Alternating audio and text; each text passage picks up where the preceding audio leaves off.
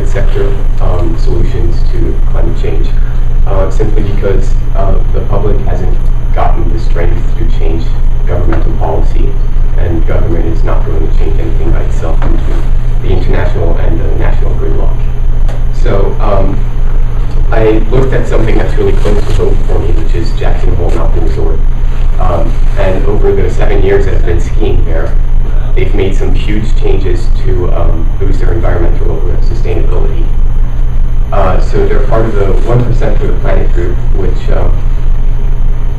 is basically this group of companies that say they'll donate 1% of their sales to this charity, this nonprofit organization, which then redistributes this amount of wealth over different nonprofits that are trying to make solutions for climate change. So 1% is actually a really big number. You can see it leads up at the end to more than $100 million giving back to sustainability nonprofits. Secondly, it's part of the climate challenge, which is a challenge that's been put up by the National Ski Areas Association. They are trying to it's a voluntary program where ski areas commit to reducing annually their greenhouse gas emissions. So as you can see, this list on the right, there's very few ski areas. I mean, out of the total ski areas of the whole of North America, not many of them are participating in this. So it's not big yet, but it's a first step that the private sector is doing. If we go back to Jackson Hole, there's I think it's this tab. There's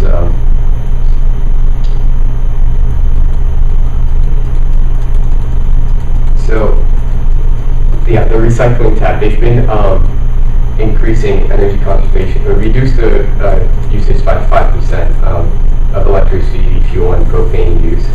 They've reduced water consumption. They've changed a lot of their fleet. They've got like 50 vehicles, and they've changed like 11 snowmobiles already to more efficient biodiesel snowmobiles.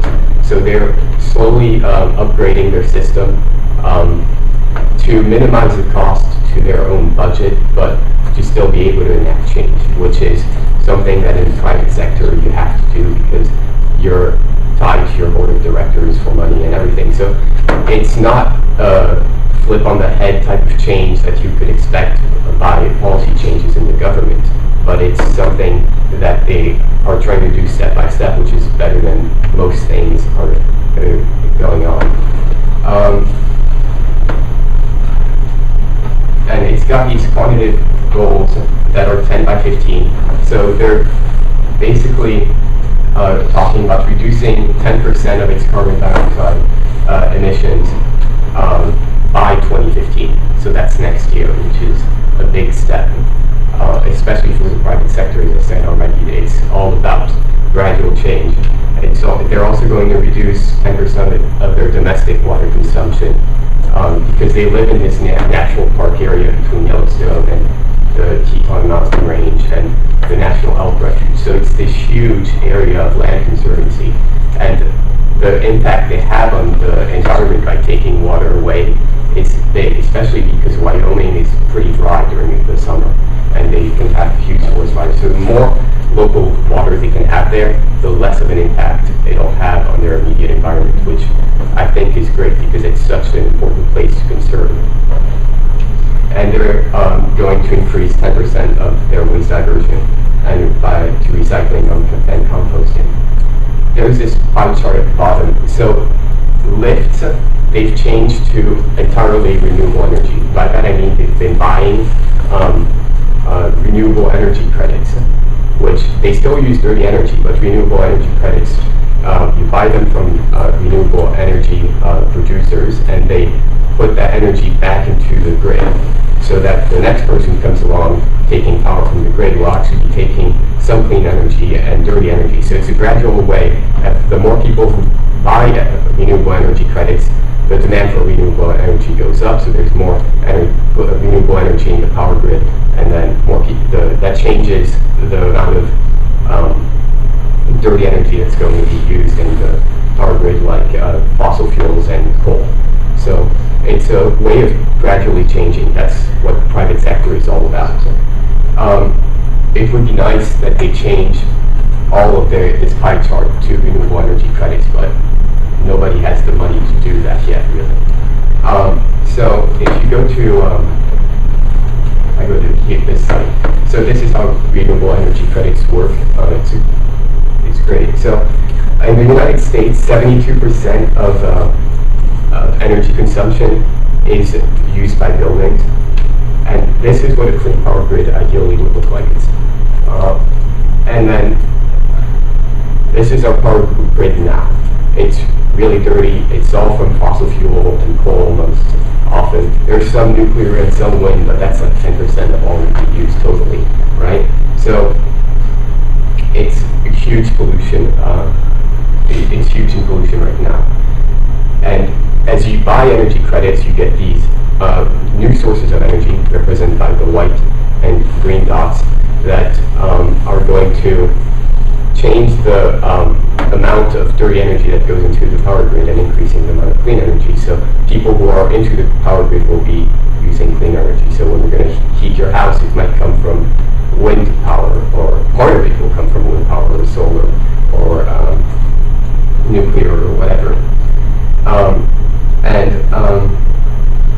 It's used by major companies like Whole Foods, Microsoft, and the U.S. Air Force is actually the biggest purchaser right now of clean energy credits, which is weird, considering that it's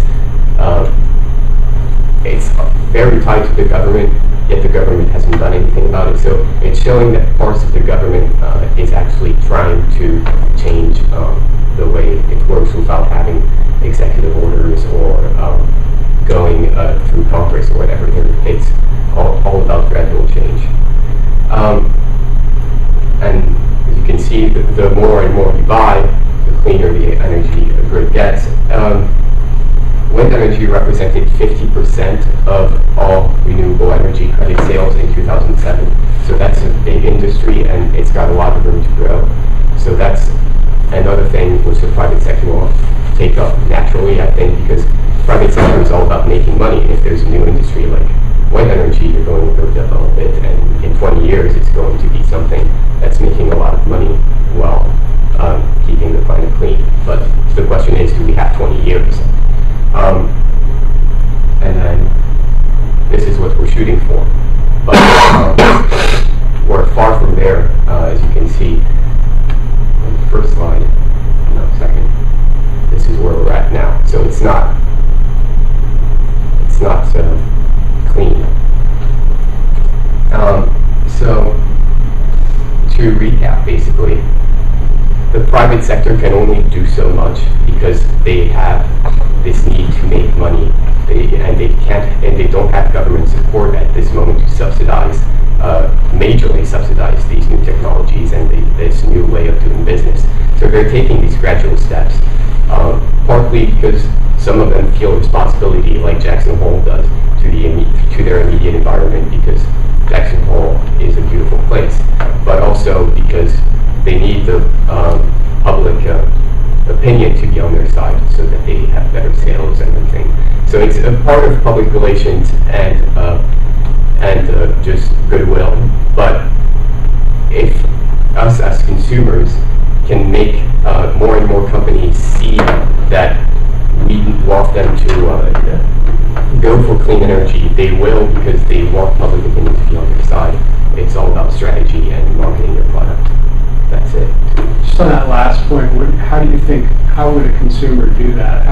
Well, you would go to competitors that are using more clean energy. So the person you just ditched, the company you just ditched will have to go, now I need to go. In enough consumers do it, obviously. Yeah. Now I need to go make more clean energy than this guy, or purchase more renewable energy credits than this guy, so they come back to you, and then that back and forth until people are using the maximum close to enough clean energy.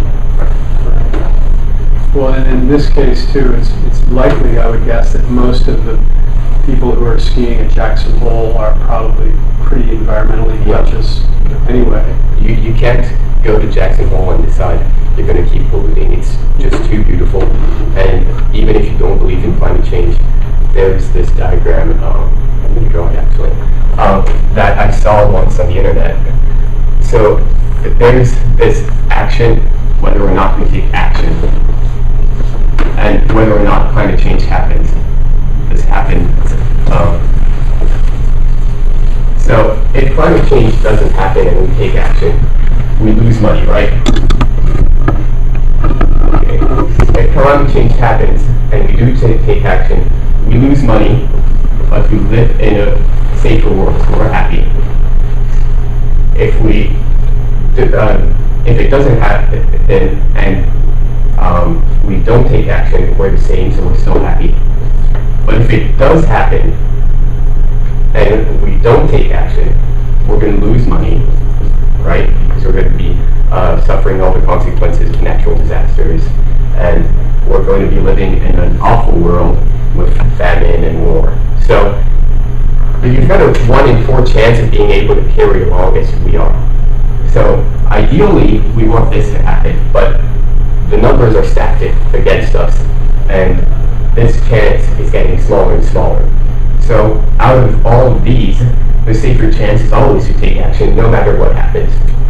So I think this mentality that that people don't believe in climate change and don't want to do anything about it, the more people get exposed to beautiful environments and just think about it in this easy 4 chance scenario, then they're going to completely change their mind. You can't be rational and say, I'm going to sit on my butt all day and not do anything.